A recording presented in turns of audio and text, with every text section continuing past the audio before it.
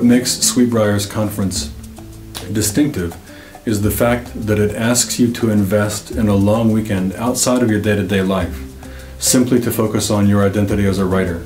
It's taking a break from being a student, taking a break from being in the context of your life where you live, and inviting you to come spend time with others being a writer, doing what writers do, which is talking shop. Our idea for the conference is that there should be alternating periods of stimulation and reflection. In other words, that there should be a balance of structured and unstructured time. We do think of this as being a weekend for writing, not simply a weekend for attending classes and not simply a weekend for resting, but a weekend to immerse in the craft. My favorite aspects of the conference are the moments when I can see people making connections not only with their own work but with other people, and understanding that what they do is relevant and that there's a future before them as writers. The campus at Sweet Briar is breathtaking. It's just amazing to be able to have such a great writing experience in such a beautiful place.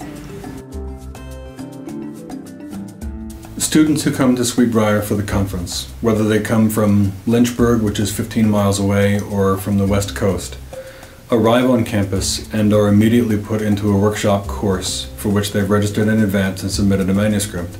The idea is that we get everyone in the mix immediately, meeting one another, working alongside one another, and focusing on the work that they came here to focus on.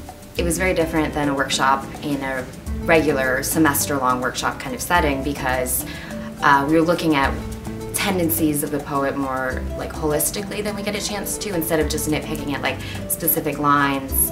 And what was really great too is that we're all from different schools, we've had different professors, we've been reading different poets, so people brought very different perspectives to the table, which is really interesting. We do believe that people learn best when they're slightly out of their comfort zone, when they're just slightly off balance, because that kind of uncertainty is very productive for the creative process. It teaches you that it can be safe to be unsure of yourself. Thinking about and working outside of your own genre is exactly the kind of thing that the conference asks you to do and the opportunity that it offers you.